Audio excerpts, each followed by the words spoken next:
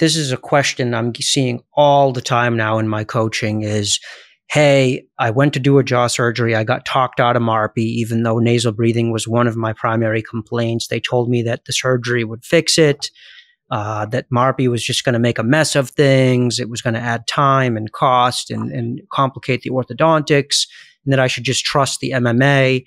And they do the MMA, and they have this whole new sort of lower third. It's their tongue base is great. Mm-hmm. But their nasal breathing is right where it was before surgery. Yep. And that's a tough place to be. It is. Because MARPE is way easier to do before surgery, or even if it's a matter of just planning in a segmental lefort by doing SFOT on the lower before surgery.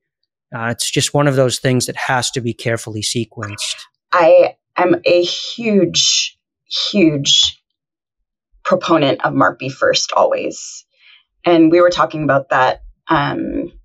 I think a surgeon would say otherwise, which is why I think patients are getting talked out of it.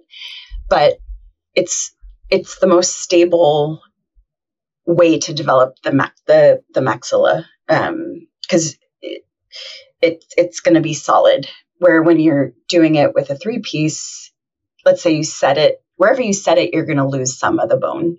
So if you really need a centimeter of transverse development, you're going to get a centimeter with the MARPE, and you hold your, we leave the MARPE in for a good 6 to 8 months, depending. So that bone is not going anywhere. And I truly think it should be an always as the first step. And do you say that applies to patients that specifically present with distinctly poor nasal breathing? Absolutely. Absolutely. But the other thing to consider is the nasal breathing, is it anatomical or is it inflammatory, right? Because we can have inflamed nasal passages from like the environment, like I was just describing, moving to Washington, and then all of a sudden I have inflammation in my nasal passages. Or is it really tiny? Like if you look at my nose here, that's my nose ring. So when we look at the nose, you can see this is an almond shape. And then when you look at the skull, and I don't know if mine's in focus because I can't see myself, but we should really have a wider base. So it should look more like a pear or a triangle. I think if we look at skulls from, pre-industrial, that's the shape that we should have. So if you look at me, I am super almond right here, and I'm still almondish here. And when I look at my post-MARPE noses, they're shaped much more like a triangle. So you can really see the widened base.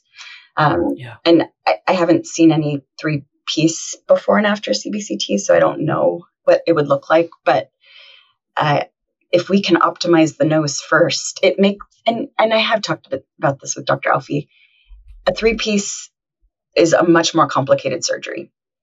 So pre and during surgery, yep. It's more complicated. So why would you not do a MARPE? Like, it makes no sense. Oh, My point was that,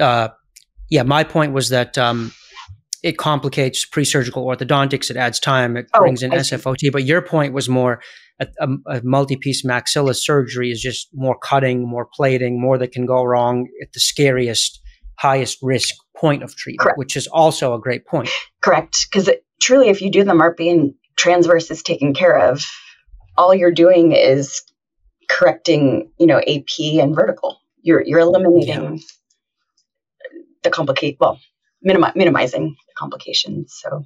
Yeah, and it should be said that MARPE obviously brings its own risks and complications around asymmetry and around often being unaesthetic. For people that don't have an arch length deficiency, sometimes they end up with too much bone for not enough teeth, or like a more square looking arch, mm-hmm. which it's like a kind of a white wall when they smile, which is also not great. But these are that can be mitigated by just not overexpanding, yep, or finding that balance between nasal breathing improvement and aesthetic sort of backtracking. Mm-hmm. Mm-hmm. But I think with MARPE technology now, it's a lot easier to get a symmetric expansion. And there's more information now for sort of self-advocating to make sure you don't get overexpanded or overexpanded into an asymmetry. That's another huge thing that I do in my coaching is I monitor expansions with people because the orthodontists just don't always have time to meet with someone once a week, step back, zoom out, look at their face, offer an opinion as to how they're looking overall, not just how things are looking in the black hole. I do a lot of that, and I try to help people find that sweet spot, and it tends to be less. I don't see a lot of 1 centimeter expansions that I love.